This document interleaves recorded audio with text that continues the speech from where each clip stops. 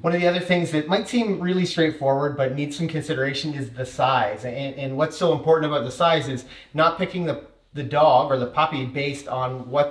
size they are at 8 weeks. You got to think out to the point where they're 8 months, you know, maybe when they're 8 years, because we've had students who have come in, you know, even in the course of our grade 1 program, the dog comes in at 16 weeks and it's one size, and after 9 weeks of training, it's a totally different dog.